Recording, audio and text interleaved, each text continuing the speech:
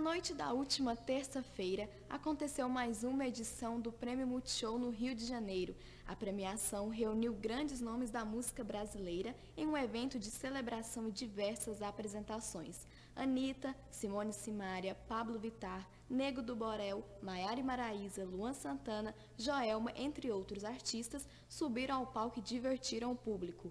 Como nos últimos anos, o destaque da noite foi a poderosa Anitta, que venceu em 3 categorias: Melhor Cantora, Música Chiclete que Foi Louca, em que divide os vocais com Simone Simaria, e Melhor Música. A cantora carioca ainda protagonizou uma performance grandiosa. Em Paradinha, levou ao palco um balé diversificado com dançarinos deficientes físicos, plus size e diferentes gerações.